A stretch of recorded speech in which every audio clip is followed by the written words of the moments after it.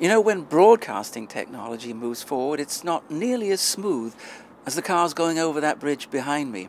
In fact, it usually moves forward in steps. Steps in quality, steps in the way programs are made, and steps in the way they're delivered.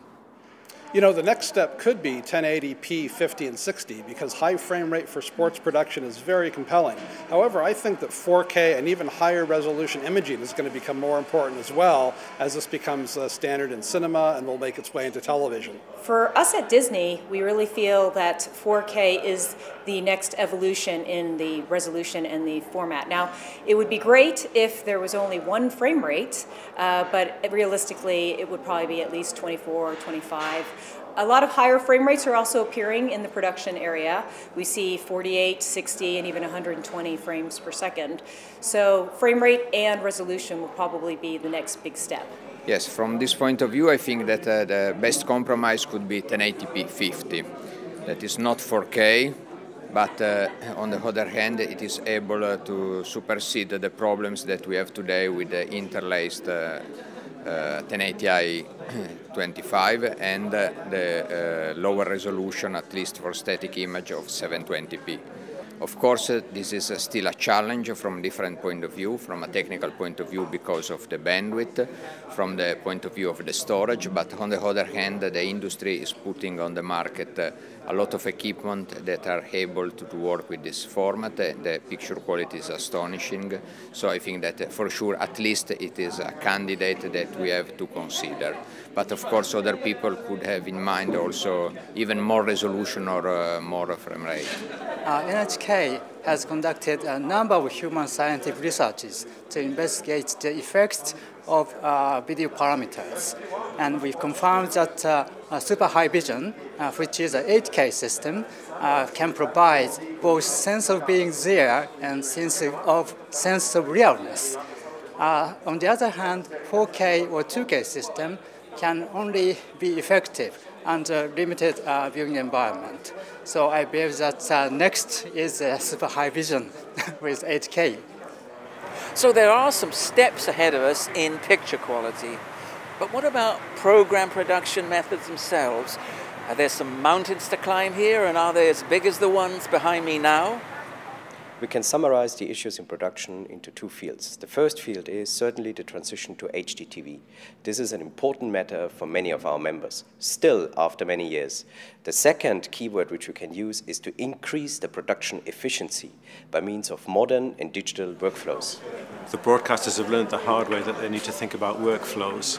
I think that's going to change, and we're going to have to start thinking about services, and service is the essence to moving to a cloud environment.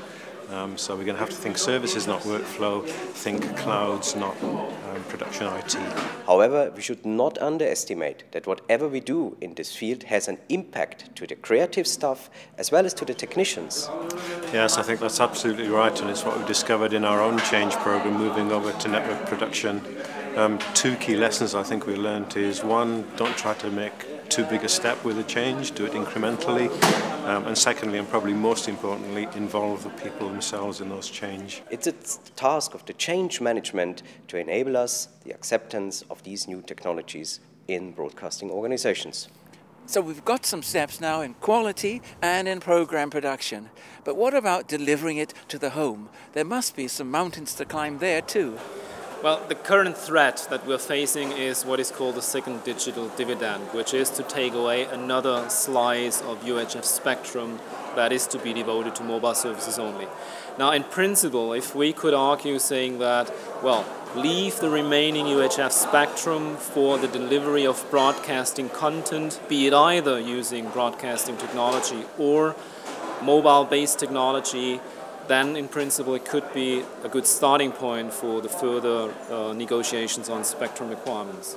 We as broadcasters can provide a very efficient mode of delivering broadcast content to a wide audience with high power, wide coverage broadcast transmitters.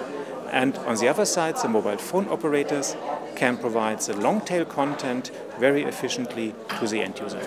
The next step for broadcasting is definitely going to be hybrid. So there are hybrid applications, So applications that will draw their sources from different types of networks, broadcast networks and broadband networks. And of course, there are hybrid TV-specific areas and there are hybrid radio-specific areas. Hybrid is very important for television as it allows broadcasters to bring together their linear service offerings, their traditional services, together with the non-linear services, so the on-demand service elements, to create for the consumer a seamless, ubiquitous service experience.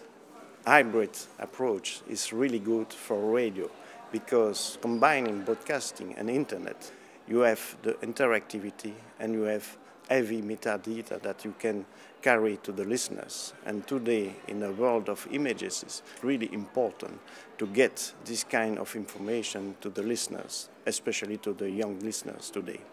The non-linear elements on demand we know from the internet, so far available only on the PC.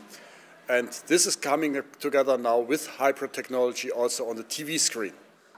I think we're on the verge of the next revolution in television, where television goes from just coming at you a one-way medium to becoming a seamless two-way interactive medium. Imagine picking up the iPad and seeing not only a program guide, but which of your friends are watching right now.